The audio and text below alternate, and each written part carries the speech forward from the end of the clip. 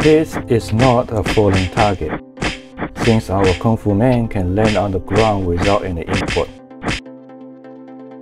Once we give 4 attributes to our attacks, the enemy will fall. Hitting a falling enemy is called a juggle. There is a balancing system to prevent you juggle too much and leave the opponents nothing to do. It's called the juggling system. Mugen have a default juggling system. Every character can set their default juggling points here. Usually it's 15 points.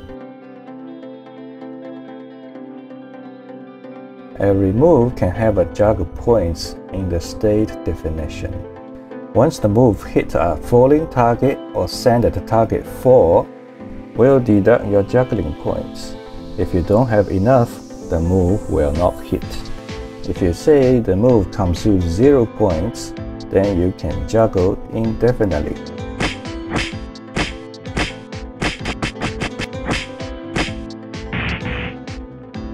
You can also write, if you are in original combo state, you cancel 0 points. If you enter normal state, you cancel 2 points.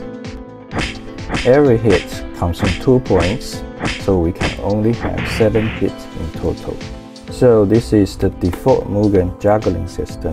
Not every character will use it.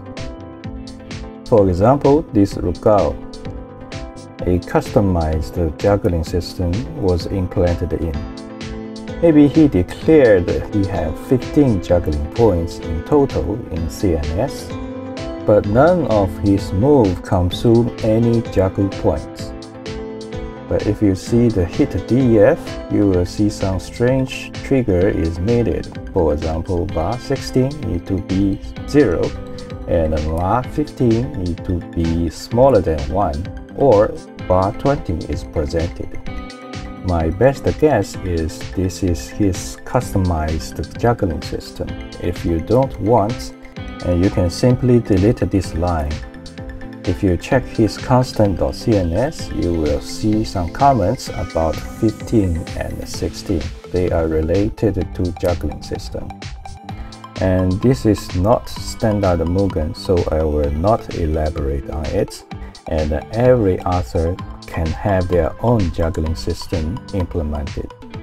The knowledge here you learned may not be able to apply to some other characters.